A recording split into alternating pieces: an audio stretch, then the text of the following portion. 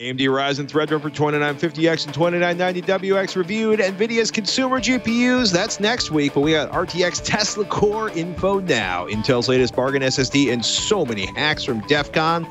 All that and more coming up next on Twitch. Netcasts you love. From people you trust. This is TWiCH.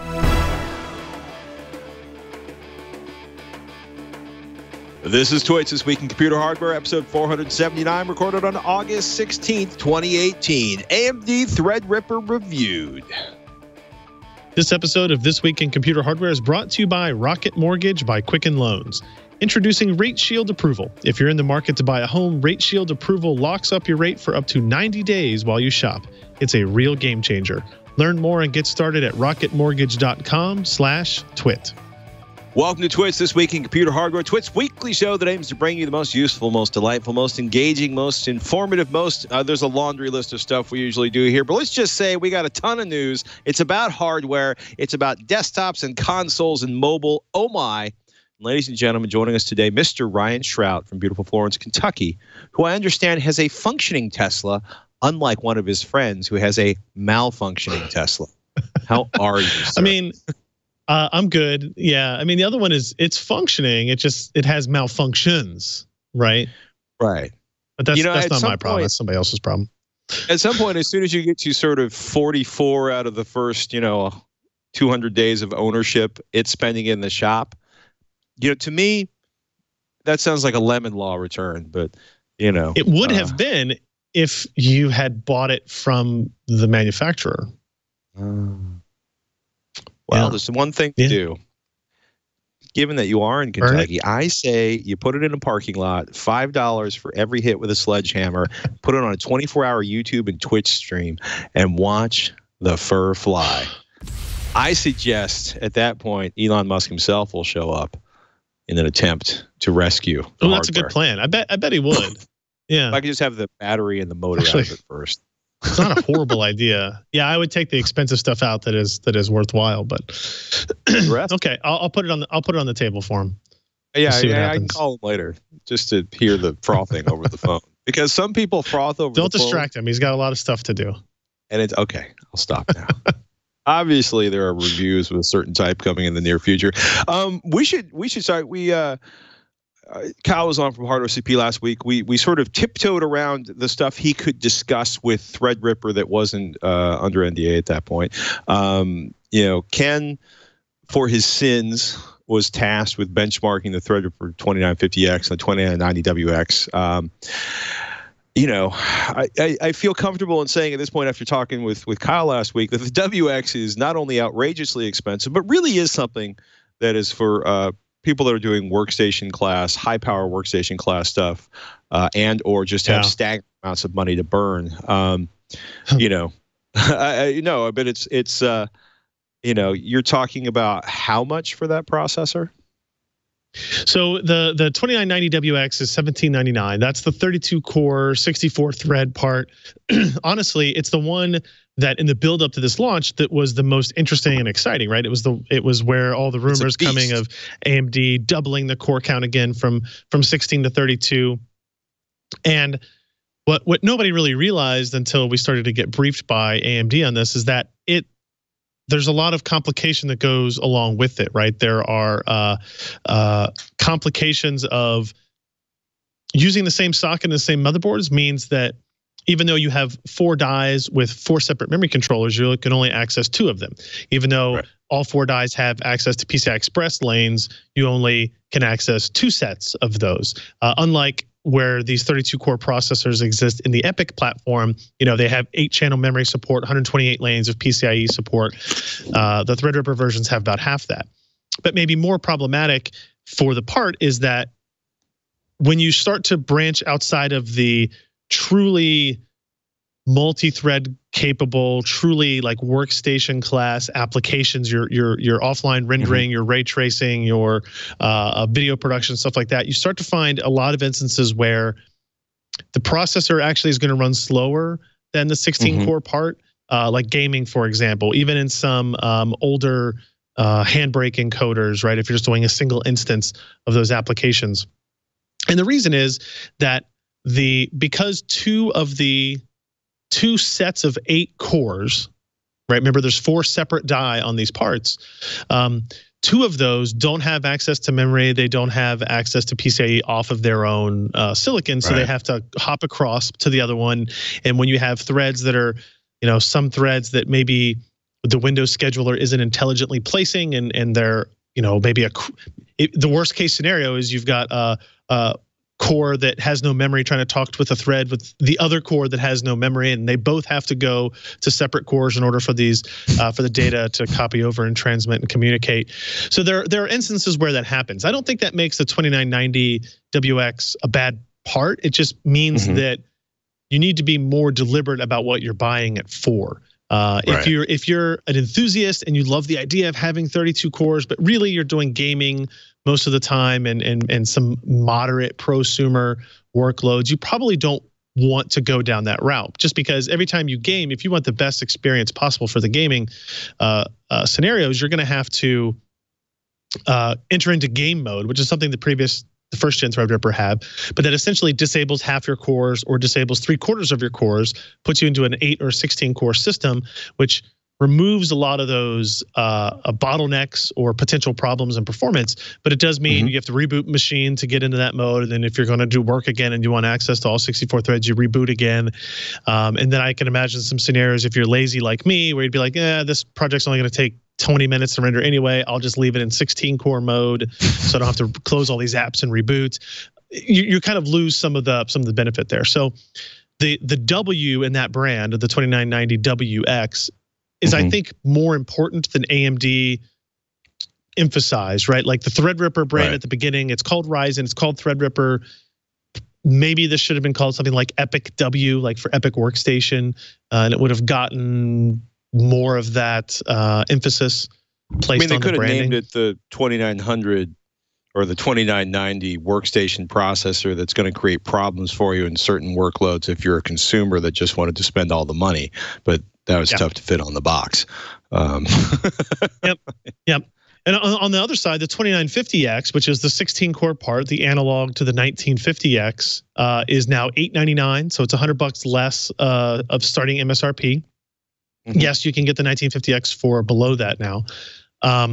It's 16 cores, 32 threads, higher clock speeds, but beyond just higher clock speeds by a couple hundred megahertz, it has Precision Boost 2. It has all the Zen Plus design changes, and Precision Boost 2 is actually more valuable to the 2950 than it is to the 2700X, because basically the old version of Precision Boost was if you're using 1 or 2 cores, the clock speed just kind of was at near its top speed, and as soon as you went to like 3, 4, 5 cores, the clocks dropped pretty quickly. There was a pretty high or steep shelf there. Now it's a much more gradual change. So, if you're using 8, 10 threads throughout your system, you can expect higher average clock speeds than you would have otherwise. The latency improvements that you got with the Zen Plus are carried over to this, and it does. There are many instances in which the 2950X 16 core part from AMD is now matching or near matching, and in a couple of cases better than the 7980XE from Intel, which is the 18 core part. Skylake X, no, yeah, but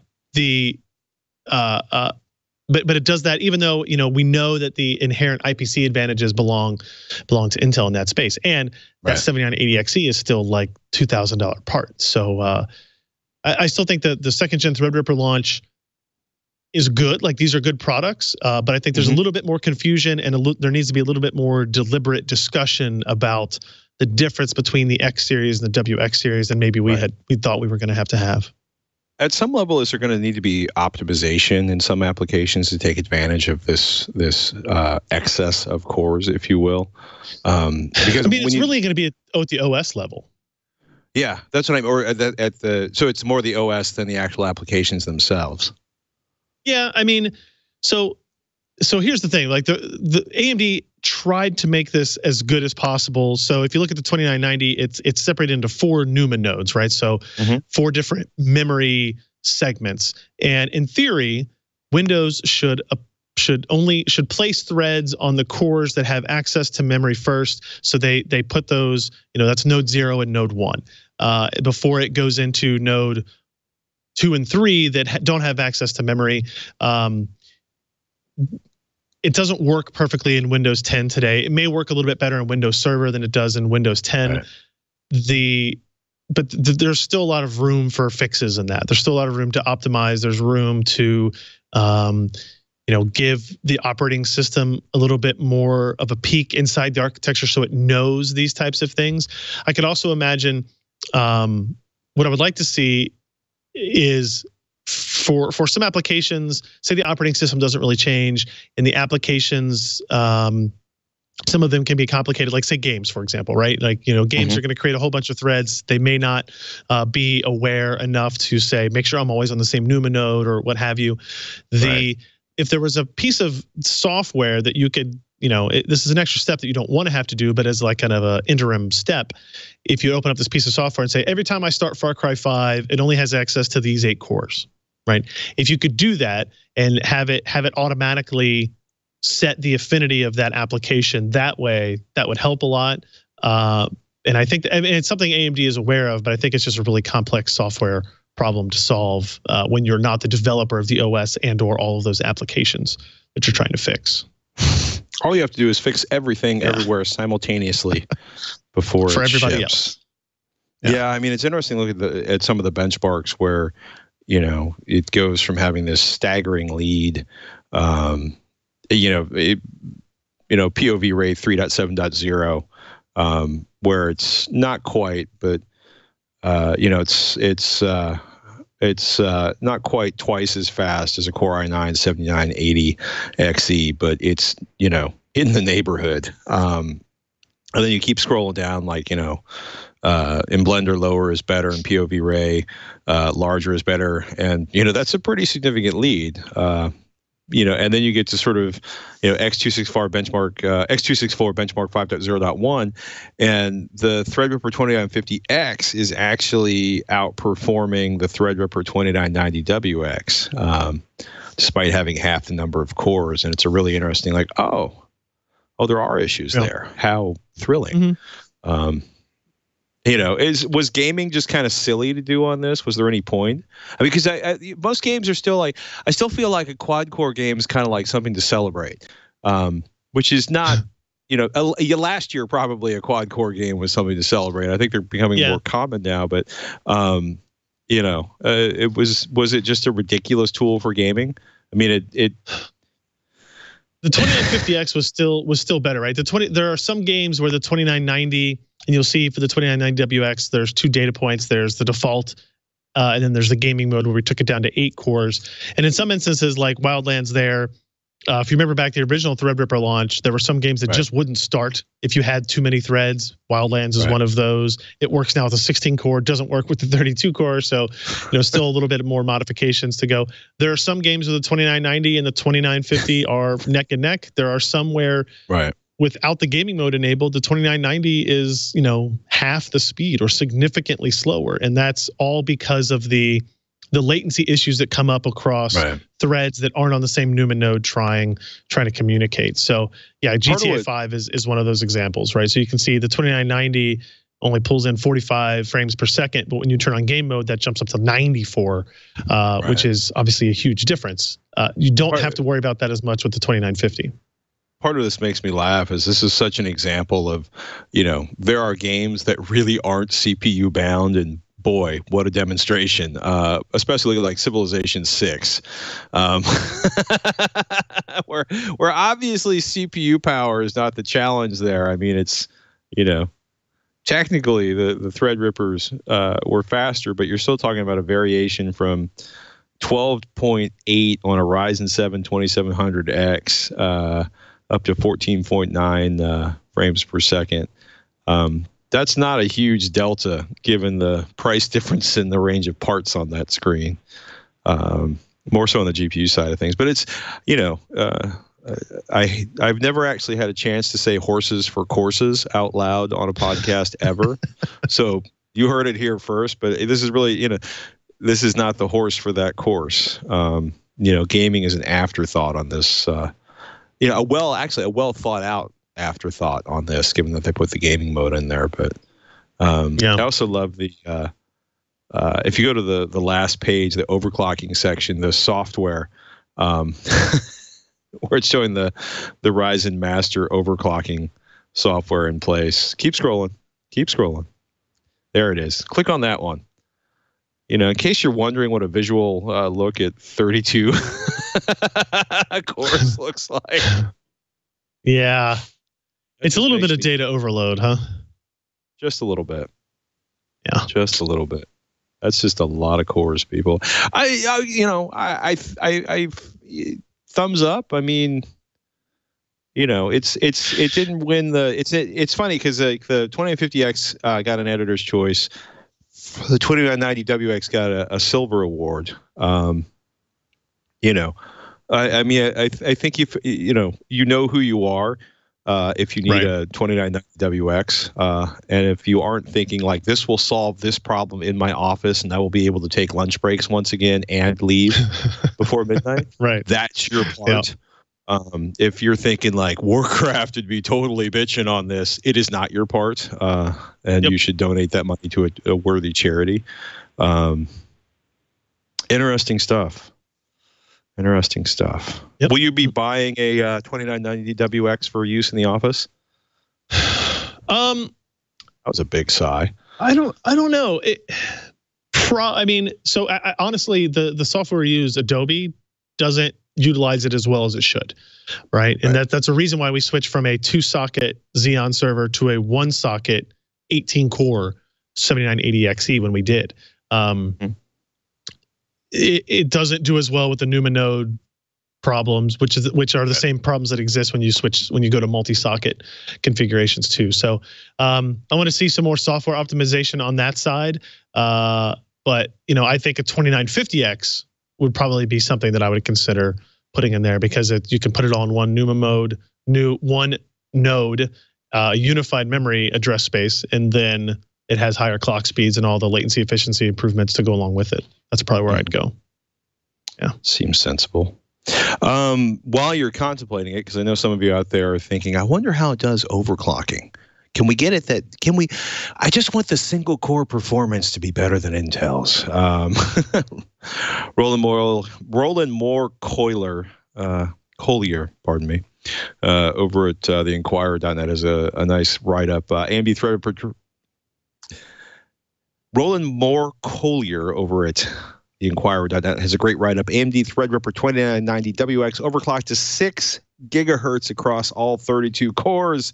And before you start salivating, guess what? It took liquid nitrogen. Big shock there. Indonesian overclocker Ivan Kupa is the overclocker in question.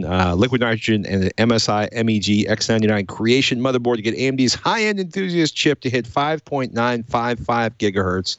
Let's just call it 6 gig across every single core in the processor, unquote.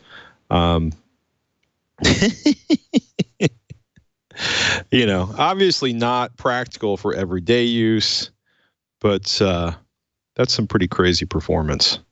Yep. Also, gotta love if you're watching the video, there's giant plumes of nitrogen blowing out the fan, and it's a beast. What can we expect for human overclocking using reasonable liquid cooling or air cooling on that system? Air cooling, I wouldn't really bother, especially if you're looking at the 32 core stuff. They do have, we didn't talk about it in this review, the Threadripper, which is that giant air cooler they built for it. We have another story that's going to go up that looks at some of the performance differences there. Ken was able to get all 64 threads, all 32 cores at 4.1 gigahertz, with the temperature staying under 70 degrees Celsius. We were using an Intermax all-in-one water cooler that was a full coverage water block on it. 20% increase in performance over stock clocks, but keeping in mind that total system power jumped from 387 watts at stock to 620 watts when overclocked running Cinebench. So that's a 233 watt increase. over stock. That's 233 additional watts being drawn by the processor and motherboard power delivery systems. So, as Mom would say, have some good cooling along the way. Impressive. Have all the cooling. If you've been looking for an excuse for that ginormous cooling system, that's the excuse right there. Asus ProArt PA32UC 32-inch monitor, 4K UHD HDR for the professionals. This is really interesting for me to read. Ken did the write-up on this one. So if you've ever looked at, this is something that comes up occasionally because Robert, my partner in crime on AVXL, he calibrates monitors for a living, usually home theater stuff, but it's a fair amount of professional stuff too. And what's crazy is when you walk into a video production house, for example, they may have a half a dozen reference monitors from Sony. And those, it's funny because Ken says reference displays that can cost upwards of $20,000. I know Robert's run into several Sony monitors that cost $30,000, and he's very gentle when he's plugging in the cables into those because that's an expensive thing to have to replace. Yep. This is. I don't know how excited I am about like 99.5% Adobe RGB coverage, but it's a 32-inch IPS panel, 85% Rec 2020, which is pretty good. 99.5% Adobe RGB, over 95% DCI P3, and 100% sRGB. Those last two are getting a little more common. 4K, 5 millisecond gray-to-gray response time, supports HDR10, and has a peak brightness of 1,000 candelas per meter square, which is good. Very good. It's extremely good for a desktop monitor, and the price on this. I also want to point out that this relatively tiny monitor, and this is actually really impressive. This is a 32-inch panel, has 384 zones and a full array local dimming backlight, and that's kind of unheard of in most monitors. So that gives you a huge amount of control over the peak brightness. And I think it's also flat out why they can get it that bright. Because that's, to put that in perspective, a 55-inch TLC flat panel is running 96 zones. That's kind of like the TCL, 55-inch TCL, the R6 series. And I think they go up to 128 for the 65-inch panel. This is half the size of the 65-inch panel. And is running more than twice as many zones inside of there. It is the same. I think it's the same backlight configuration as the Asus G-Sync HDR display. It also had a 384 zone backlight, 1000 nits max brightness. This is obviously limited to a 60 hertz refresh, whereas the G-Sync display panel could go up to 98. At full color reproduction mode. Mm-hmm. Yeah, it's. I thought it was interesting. Did they not care about getting certified, VESA certified for this? I thought that was kind of interesting. Oh, like display HDR 1000 or whatever. Yeah, I guess they didn't. They didn't do that. This monitor was announced a little while ago, quite a bit ago. Maybe Computex knows before that, I think too. So I don't know if maybe they just didn't do it, or that was such a new thing they didn't do it. But yeah, you would have thought that was something they would have included. Yeah. It does have pretty high quality stand based on what Ken has said. It does support Thunderbolt, as well as it's got 3 or 4 HDMI ports on it and DisplayPort, of course, to go along with it. So the Thunderbolt support's kind of nice. It will charge your laptop if you hook it up to it, and you can use the USB ports as the hub and everything as well.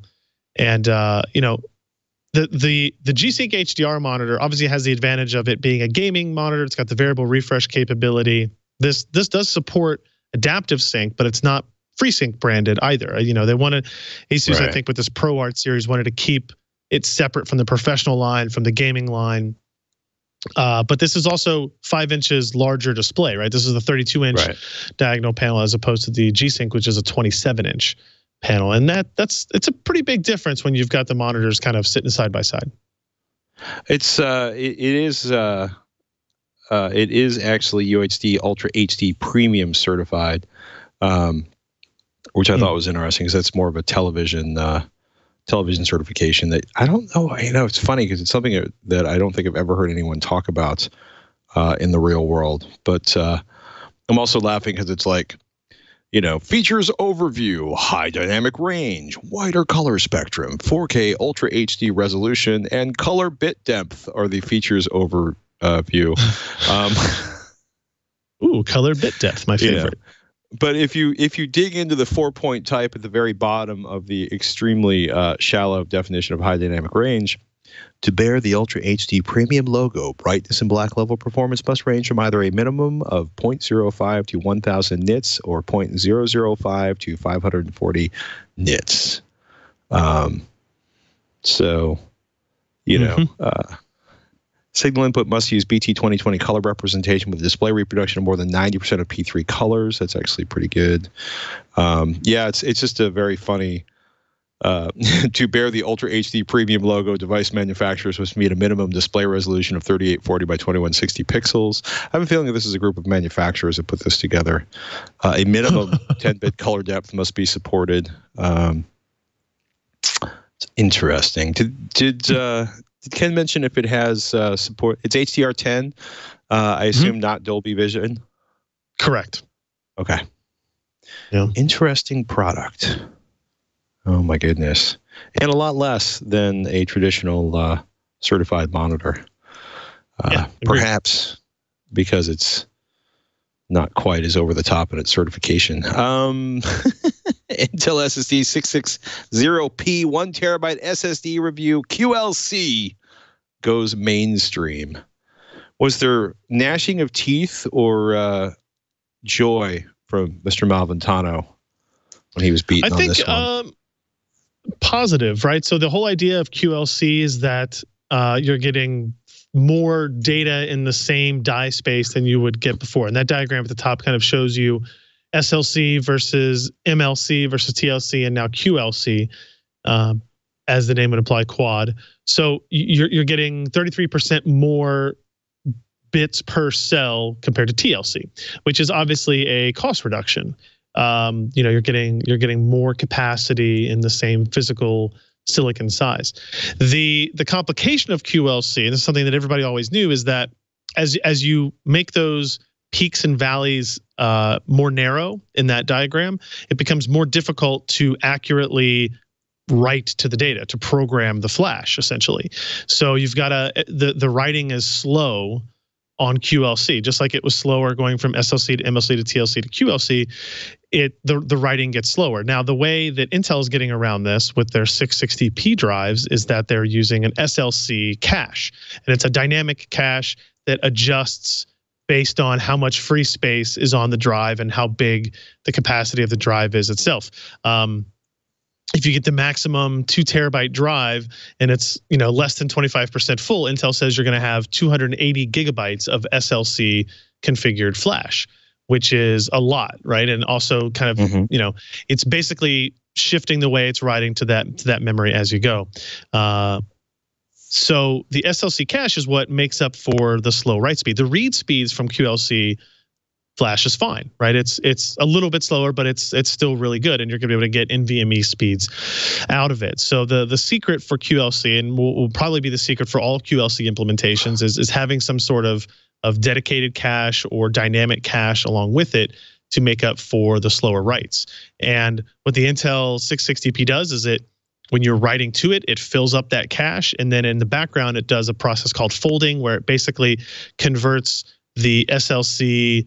Copies it to, it's going to convert SLC to QLC and then copy that data to it, right? And it will do that in the background during idle periods, or it will do it while you're copying data over as well. So the question mark that you have then is, what happens when you run out of cache? Or will you run out of cache? And if you run out of SLC cache, which can happen, then you will reduce that to QLC write speeds, which are like 50 to 100 megabytes per second. Right, maybe you know, basically you're kind of looking at hard drive speeds at that point, right? Right. But the amount of writing you have to do to get to that is fairly substantial. talking 60, 70 gigs of writing on the 1 terabyte drive. If you have to do 60 or 70 gigs of sustained writes at full speed in order to fill that cache to the point where you would be reduced down to the QLC write speed. So it's a concern for, if you're doing a mass copy over for the first time or something like that. But in general usage, can you tell me the number of times that you've ever written 50 gigabytes of data at one time from a fast source at that too? Like if you're copying it from a hard drive over to your SSD, it's only going to be running at 100, 150 megabytes per second, maybe 200 megs per second, in which case it will take a lot longer to fill up that cache because of the background conversion and folding. Right. It's an interesting thing. 12. I mean, I've easily written 100 gigabytes in a day. But how are we defining fast? Yeah. And yeah, but I think the largest single file I've copied 30, 40 gigabytes. Yeah. With any degree of regularity. It's not something I do a lot. I mean, the only time I move a file that big is, say, an ISO of a Blu-ray. Because I just don't run into a lot of, even with the video production, most of our stuff is compressed, so we're not dealing with massive 200-300 gigabyte files. So the promise of the drive from Intel when we started talking to them about it was really NVMe level performance at SSD level pricing, and they did get that. It's not as fast as a 970 Pro, but it's within striking distance of it. It is noticeably faster than SATA SSDs. If you look at pricing, they're looking at 20 cents per gig starting out MSRP on this, and that's really where you start to understand the value of what QLC could bring. You can get a 1 terabyte drive for $200 now, or a 2 terabyte drive for $400, or 512 gigs your boot drive for $100. And yeah, you can find SATA drives cheaper than that today. You can find the Micron 1100 or the Crucial MX 500, I think, for a little bit less than this, $10, $20 less on the 512 gig capacity or what have you. But the NVMe speed and the advantages there are real. And as long as you don't have any incredibly extreme storage write workloads, the caching system that they've built and configured for this drive seems to be more than capable of handling consumer tasks. Don't put this in a server where it's going to be sustained writing all day, every day. That would be a bad sign. They have different drives for that. This is targeted at this specific consumer. And I think, Alan and I did some testing. He did some measurements, and like a Windows install with what did he have here? Windows plus Office plus drivers is about 25 gigabytes of writes to a drive. So, and that's until you install Doom the first time you download Doom from Steam, right? Like that's going to be a significant amount of your writes that you're going to have. These drives do have lower endurance ratings, like total petabytes or terabytes written. But I think you could write for the 512 gig part, you could write 50 gigs per day, every day for 5 years, which is the 5-year warranty before you'd hit the terabyte written rating of this drive. So like the endurance is lower, the raw write speed of QLC is lower. They make up for it with SLC cache, and the dramatic cost and price drop is substantial. When are these actually going to go on sale? They're already for sale. Let's see. The 512 I was able to find for sale at Newegg, but it was like $5 over MSRP. But they're creeping out now. They're supposed to be. This was a live release. It's not a September or October launch or anything like that. Just kind of waiting for them to show up at the right channels. And we should also point out that this is dangerously close to the Shrout standard of SSD pricing, which Mr. Shrout, if you are new to This Week in Computer Hardware. TWiCH is the name of our podcast. twit.tv/TWiCH if you've never heard it before and you want to find more of us or the links to subscribe.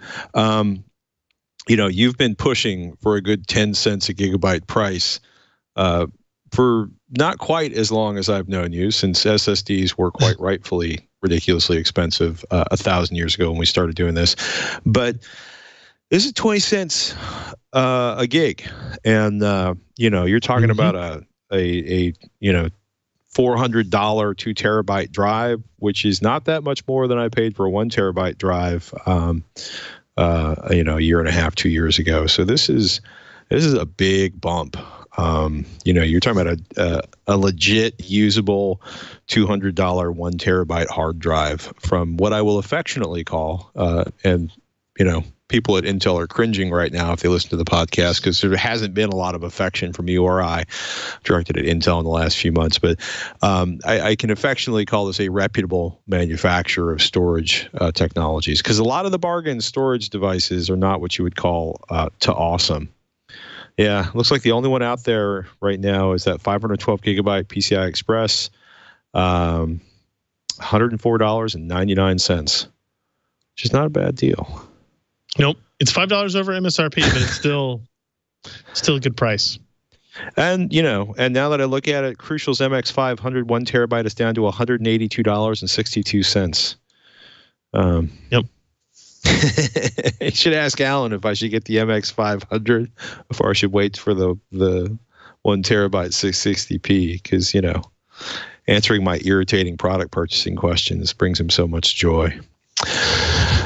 Oh my goodness. I'm not going to say it's going to bring you joy, because that would be kind of tough. But let me remind you that this episode of This Week in Computer Hardware is brought to you by Rocket Mortgage by Quicken Loans. Brian's bought several properties because he's a wild man, and I have bought one. I'm not going to say it was emotionally traumatic and painful, but it was intense. It's an intense thing to buy a piece of property, especially if a mortgage is attached to it. And right now, rising interest rates, people are nervous. Because forever it was just like, mortgages cost nothing. They're going to stay costing nothing. Don't worry about it. But now there's a lot of unpredictability when it comes to buying a home. And anxiety, I think, is a good word for how people are feeling when they look at a mortgage and buying a home. And our friends at Quicken Loans, they're doing something about that. They're calling it the power buying process. And let me tell you how it works. Quicken Loans, they're going to verify your income, your assets, your credit, less than 24 hours to give you a verified approval, which gives you the strength of a cash buyer. Once you're verified, you qualify for their all-new exclusive Rate Shield approval. So they're going to lock up your rate for up to 90 days while you shop. The best part, if rates go up, your rate stays the same. But if rates go down, they'll drop your rate. Either way, you win. Your rate's not going to go up. If the market shifts so that the rates go down, they'll drop your rates. I mean, it's the kind of thinking you'd expect from America's largest mortgage lender. To get started, go to rocketmortgage.com/twit. Rate Shield approval is only valid on certain 30-year purchase transactions. Additional conditions or exclusions may apply based on Quicken Loans data in comparison to public data records. Equal housing lender licensed in all 50 states. NMLS ConsumerAccess.org number 3030. That's rocketmortgage.com/twit. And we want to thank Rocket Mortgage by Quicken Loans for their support of Twit and This Week in Computer Hardware. I like the idea that even if interest rates go up, you're staying stable. rocketmortgage.com/twit. We want to thank them for their support of This Week in Computer Hardware. And it's exciting buying a house. Try to make the mortgage part of it as, non-traumatic as possible. I did not see this coming. I'm sure Ryan saw this coming because Ryan knows all and sees all in the worlds of graphics. That Nvidia announced the Turing GPU architecture at SIGGRAPH 2018. This is all the professional parts, the workstation parts, the kind of parts you would plug into a AMD Ryzen Threadripper 2990WX in a real use of it, not a gaming use of it. And ironically, I know someone who I make a show called Tech Thing with who will be in Germany when the consumer announcements come out on this. This is pretty crazy. Are you excited about this architecture? Do you get excited about new architecture? Of course you do. I mean, you live for a new architecture. Yeah, no, you're right. This is really cool. There's some fundamental things that happen here, right? They're using the RTX brand, right? To be fair, it's Quadro RTX. We don't know for sure if it's going to be GeForce RTX, but all the rumors and indications are that they will. And the reason they do that is the RTX is the technology that they used or that they announced last March, I guess, for like ray tracing. It was the ray tracing extension, the platform that they built. That at the time was only running on Volta architecture parts, and now the Turing architecture has your traditional CUDA cores. It has tensor cores in it for AI processing, and it has these new RT cores for ray tracing that do the traversal mechanic, the traversal computation of a ray tracing hierarchy like memory platform. The tensor cores are there to do any kind of AI inference, but the thing that they're most known for, at least initially right now, is AI denoising, which is used to take, they already kind of showed this in the professional spaces where they take a ray traced image and they apply a denoising effect that is trained by AI systems to make it clean, right? To make it a non-noisy image. And they can do all this in real time as well, right? And so this can apply for, obviously at SIGGRAPH, they're talking about professional applications. They're talking about, RenderMan. They're talking about all of the professional tools that developers use and Quadro users are used to working with. But also we're interested in what this is going to be for gaming, right? Epic was there. They showed Unreal Engine integrated with RTX in March. Now they've showed it here. They showed the same Stormtrooper, the shiny Stormtrooper demo that they showed in March. But instead of running on 4 Quadro GV100s, Volta V100 GPUs, it's running on a single Quadro RTX 6000 part. So, that's impressive that they're able to go from 4 GPUs to 1 with this. There's a lot of interesting stuff here, and I'll be very, very curious what Nvidia is willing to say, what they do say next week about how this translates over into consumer markets, if it does at all, right? Like, I mean, it's clearly going to. They announced ray tracing for real-time gaming. It makes sense that their high-end graphics cards would have the ray tracing cores, the RT cores in them. There's a possibility that only the top end parts have the tensor cores and the RT cores, and maybe your 1160s, your 2060s, whatever they're going to be, don't have that. There'd be interesting delineation between them. Maybe those still are branded GTX and only the high ends are branded RTX. It's an odd place that we're going to be in with all of this.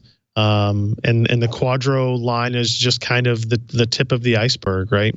And it's a huge, if you look at that second story that you brought up, there's the 2 die side by side.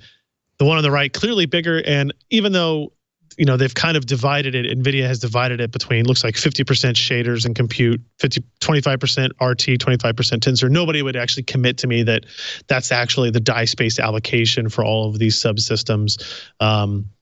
So I am curious if we get a little bit more information about what the die cost for some of these features are. And, NVIDIA is an interesting spot where they're the leader in all these spaces. If you look at professional visualization, you look at gaming, PC gaming, if you look at enterprise level GPU computing, whether it be for AI or other purposes, they're in the leading position in all this. And rather than just say, I don't know, we're going to go from 3,000 shaders to 6,000 shaders to 9,000 shaders over the course of this time period, they've gone a different direction. They've started implementing the AI processing in it. Now they're implementing the ray tracing stuff in it. So they're kind of, they're not just getting better at graphics. They're kind of changing the direction that the graphics systems are doing, that the graphics ecosystem is doing, right? It's not a coincidence that NVIDIA is making this GPU at the same time that Microsoft built in the Windows ML and the Windows RT APIs, right? So all this is happening for a reason. And also the next question you have to have is what does AMD do? both in the professional side and in the gaming side. Are they going to be able to have a ray tracing accelerating component to their next GPU already that's scheduled for next year? Will the 7-nanometer version of Vega that they have announced but had really only targeted for deep learning enterprise applications, will they decide to put out a consumer version of that because they can implement some of those same AI capabilities and features in that product?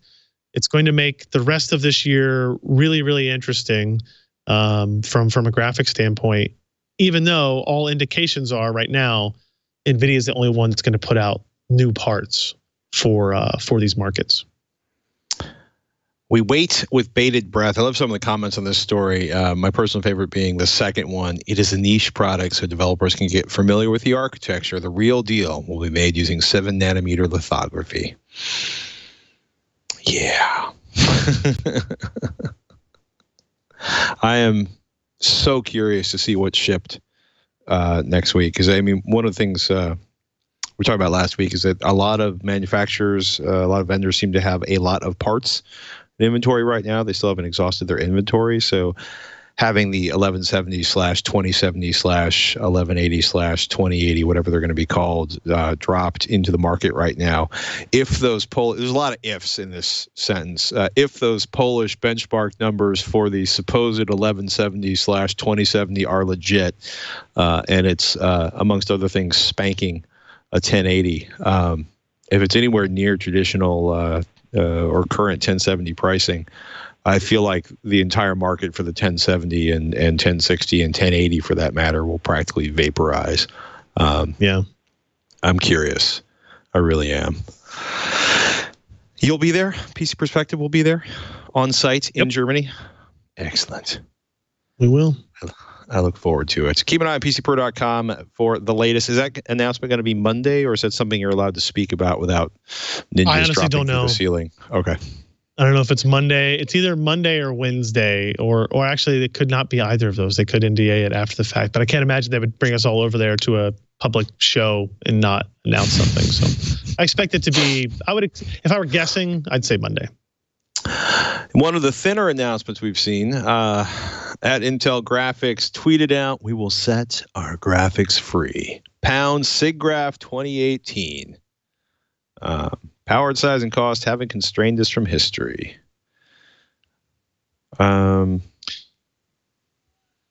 It's interesting. So here's a couple of things I'll say about that. This. Was a pained breath, if ever I've heard one.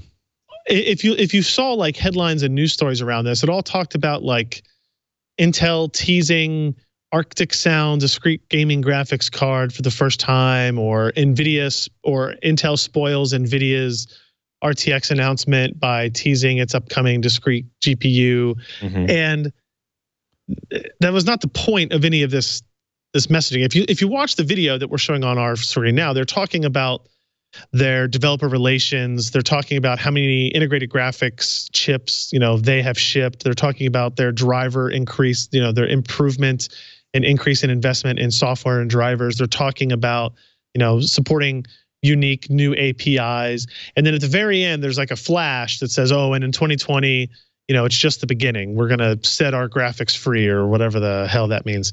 And there's there's just a silhouette of a discrete add-in card of some kind.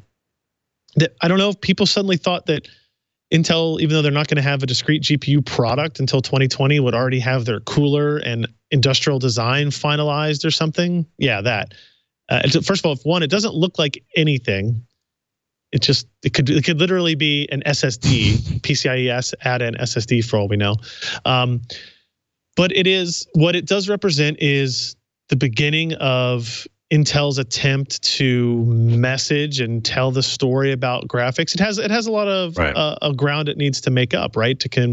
We haven't had a new competitor in the discrete GPU space in like 20-something years, 25 years.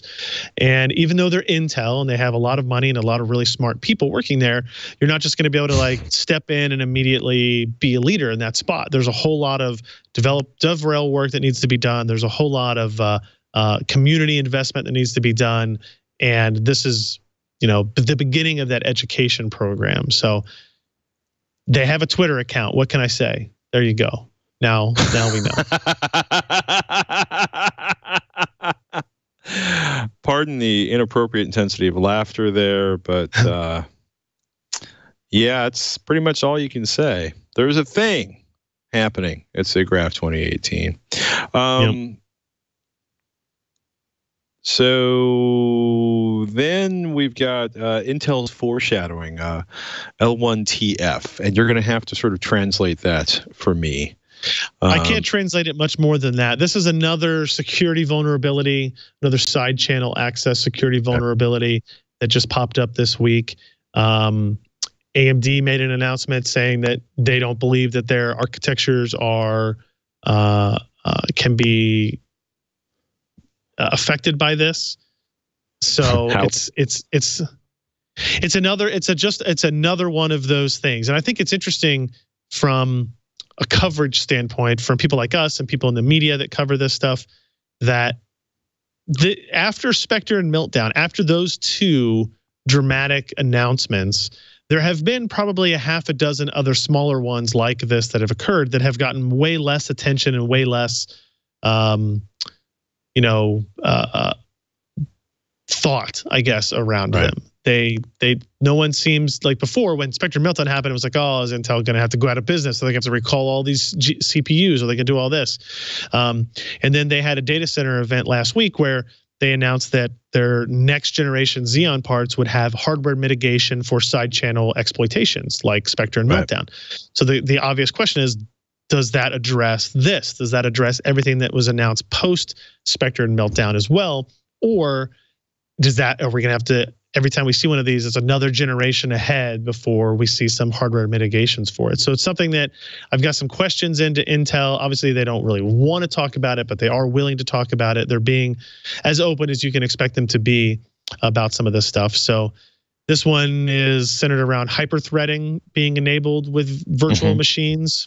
So, it's another step of abstraction away from just, a hacker got on your machine and you're screwed. So I'll look more into this and see what there is to make of it. But I just wanted to bring it up and keep people aware that this stuff was still happening. And like the date on this was the 14th, so 2 days ago as we recorded. Yeah. So. It was speaking of hackers being into your stuff and you're screwed. We just got back from Defcon, Shannon and I, and two of the biggest things that turned out at Defcon is certainly at Caesars Entertainment, possibly at other locations, they've come up with some new security policies in the wake of the shooting in 2017, the mass shootings, and one of the ones that they're going to do a wellness check, and this got really interesting. If you're the kind of person that goes to Las Vegas, puts the "Do Not Disturb" sign on your door and leaves it there, security policies, there's a good Ars Technica write-up on that, mandates room searches when staff has not had access to rooms for over 24 hours. And I understand the theory of the thing, but the execution was a little flawed, to say the least, including people being woken up, several women either having been walked in on while they were changing, having people in questionable, like, is this person really from security? Is this shirt and them yelling and pounding on my door enough to actually let them in? Especially in one case, I guess she didn't answer the door fast enough. And they started screaming and pounding, and she's trying to call down to the front desk to try to figure out some way to verify that this person is actually from security and not a rapist or a robber. I mean, because you've spent a fair amount of time in Vegas, things get a little squirrely sometimes. Yep. And of course, this is DEF CON where privacy is a big deal. And they were supposed to do a visual inspection and then leave. In many cases, people found that their things had been moved or things had been taken. For example, I think there were several reported cases where people's lockpicks were taken, which is a big physical security being a big part of DEF CON. And that was just that was flat out scary, and I think that's going to get uglier and uglier, especially given the amount of concealed carry that goes on by people visiting Las Vegas. I just don't see this working out well if they don't figure out a better policy on that. It's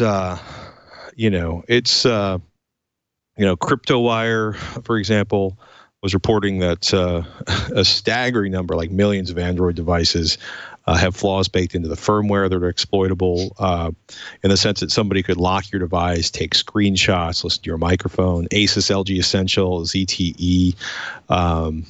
Basically, it would require download an app, no additional permissions, and it would actually root access. Google basically says this isn't Android. This is how manufacturers implement changes to code onto the devices. Whitescope and QED Secure Solutions revealed that Medtronic's, they'd fixed a number of problems with Medtronic's pacemakers, but there are several pacemaker models that can still be controlled remotely so that the attacker can deliver additional shocks or deny necessary shocks.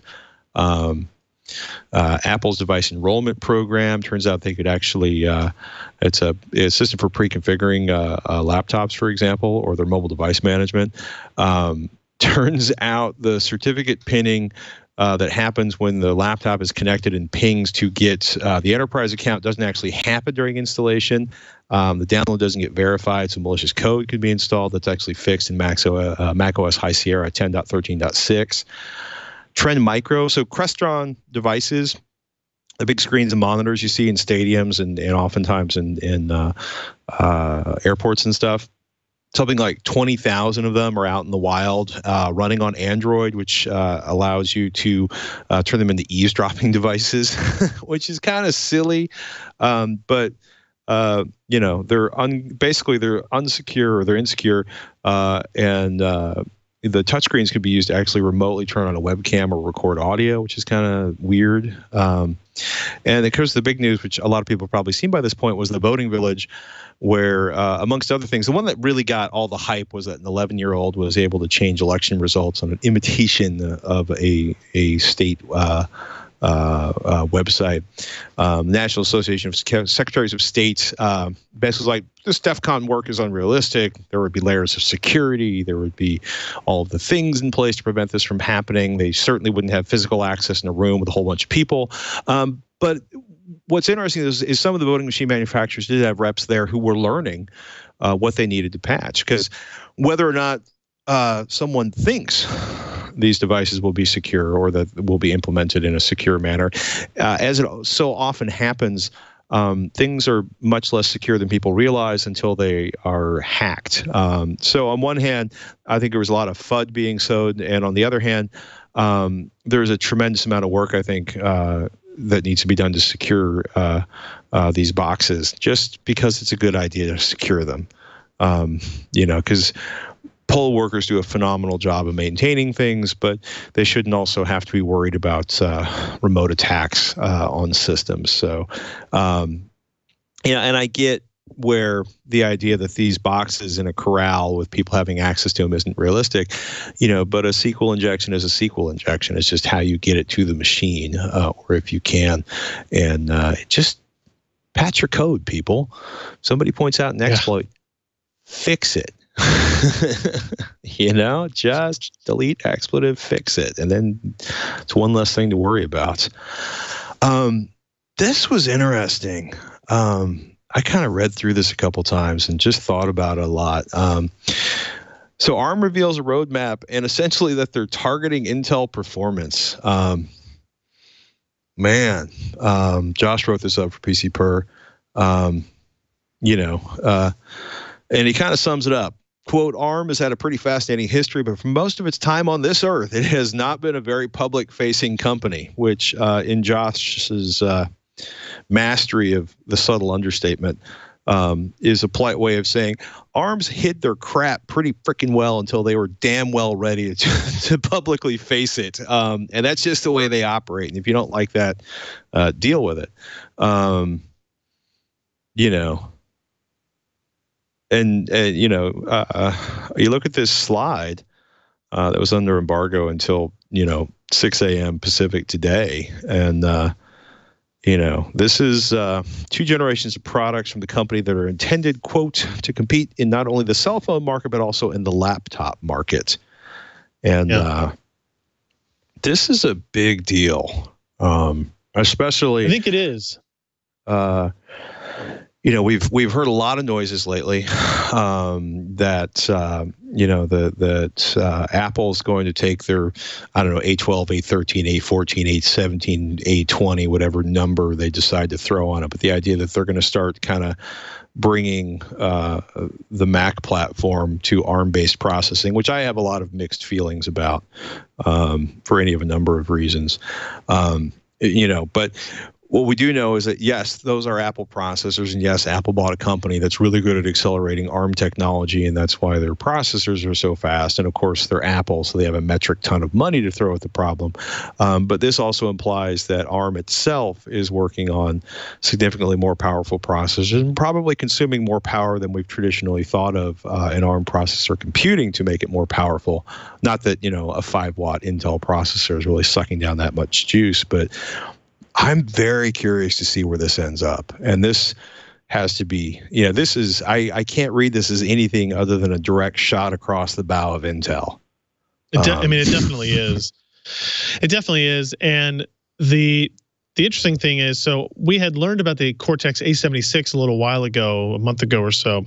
But now, ARM is not just talking about that. They're talking about their 7 nanometer Deimos and Hercules parts, maybe going down to 5 nanometer, and they've got a whole roadmap of this stuff kind of laid out going against Intel in this space. And if you look at the first versions of the Snapdragon on Windows devices, the Windows on ARM, the 2 complaints are the performance wasn't quite good enough and application compatibility. ARM can't really fix application compatibility necessarily, but they can give more reasons for Microsoft to want to fix that by releasing parts that are more performance, that offer more features, whether it be LTE connectivity, 5G connectivity, super extended battery life compared to Intel platforms that will kind of force, as user demand goes there, Microsoft will have to react. So, the ARM compute, they've been increasing. This is basically a blanket statement that they're not happy with the trajectory they're on, and they're going to increase it. And this doesn't just actually go against Intel, but it also kind of goes against Apple, which ARM won't ever say because Apple's a partner. Apple uses an ARM architecture license. But if you look at all of ARM's partners in like the Android space, whether it be Samsung or Qualcomm or MediaTek, they've fallen behind Apple in the processor arena for mobile devices, because they have all been dependent on ARM's cores. Well, Apple was developing its own, and Qualcomm used to develop its own, but they kind of stopped doing that 3-4 generations ago. Everyone else was dependent on what ARM was doing. And that gap in single-threaded performance, continued to accelerate in Apple's favor. And I think were getting a lot of, they saw a lot of problems with that from their partners. And so this will also address that, right? So, It will give them the capability to keep up with Apple in that space, even though they've been falling behind. But yeah, I'm really excited what this is going to do for those Qualcomm Snapdragon powered Windows machines or ARM powered Windows machines, whatever you want to call them, in maybe late next year, mid to late next year, right? So it could be that quick if everything on these roadmaps lives up to what they say. We wait with bated breath. I don't know what else to say on that one. And I know I abuse that line a lot, but this is, if these can actually run Windows, I keep looking at that one chart where they're looking at Cortex A76 laptop class performance. Now this is, spec int 2K6, so this is not a real world benchmark, but they're stacking that up against a Core i5-7300U and a Core i5-7300U in turbo mode. And they're basically saying they're faster than the baseline of that 7300U, and they're faster, or they're a little slower than the turbo mode, but consuming 5 watts instead of 15 watts that the turbo mode consumes. And that Core i5 7300U, that's a 15-watt part that came out in Q1 2017. That's, man, if they can get Windows running on that, it's going to put a hurt. It's going to put a massive hurt. If they get Windows running on that and they're doing that level of power consumption, that level of performance, it's going to really suck to be Intel in the mobile market in a year or two. They're going to have to react. That's what we want. Yes, because that's actually usually really good for consumers, which we happen to be when we're not talking about this stuff. I want to give a shout out. We review it on next week's tech thing, but my Motorola G6, what I've been using, a loaner that we had in for testing, spent the weekend with Lost and Found at the TSA in Oakland Airport. How it went from my boot to Lost and Found, I still haven't quite figured out. But it was secure, untested, and I didn't do anything. It wasn't taken from me. I think I set it down and didn't pick it up. But it afforded me the opportunity. That's a G6, an amazing Moto G6 is an amazing $250 phone, and I'd like it. I wish the European version was available in the U.S., which has 64 gigabytes of. Or I want to say like 6 gigabytes of memory and 64 gigabytes of storage. The US G6 is like 3 gig of memory, 32 gigabytes of storage. But it's a really nice phone for the money. But I ended up running down to Target in Las Vegas because nothing says party like hitting the strip mall in Las Vegas. And I like my Las Vegas adventures. And I picked up a Motorola E4, which is, I want to say is at least a year old at this point, is pretty common in Target and a bunch of other environments. It's $130, 2 gigabytes of RAM, a Snapdragon 420, which is a quad-core processor. So compared to the G6, has 3 gigabytes of memory and an 8-core Snapdragon 450. The camera, compared to the G4 I used for about a couple years ago, it's amazing how much better a considerably less expensive phone the camera is. Performance was more than enough for most of the stuff I did most of the stuff I was doing. I'm not editing video on this phone. I don't play a lot of advanced games. Security updates are still available. It will not be moving past Nougat to the next version of Android. But I was actually surprised at how usable a $130 phone is, and I wouldn't have said that a couple years ago. But if you're looking for an entry-level phone, or you're pointing your child and their earnings towards their first phone purchase, the camera on it's got some really interesting interpretations of the color green and flesh tone. But I gotta say, I was shocked at how usable it was. Like the only place I had any power issues with it was, for some reason, LastPass was a little glitchy. It would hang, if I had a whole bunch of stuff open. But I just was amazed at how usable a $130 phone is. And just for fun, Shannon and I put the pictures. We did some selfies with the E4, the G6, and the Pixel 2 XL, and shock. It's amazing how much better the camera is in a $1,000 phone. But it also is amazing at how usable the cameras are now at that super entry level price point compared to where they were even a couple of years ago. So just wanted to give a shout out on that one. Oh my goodness. So you're going to be in Germany next week. I am. Will you be doing any special events next week, or are you just going to see all the things? I mean, it's no secret. Nvidia's having an event there, right? So we'll have an event there. I don't know. Other than that, I don't know. I'll go wander around and look at churches and stuff. As one does. Yeah. What city is it in?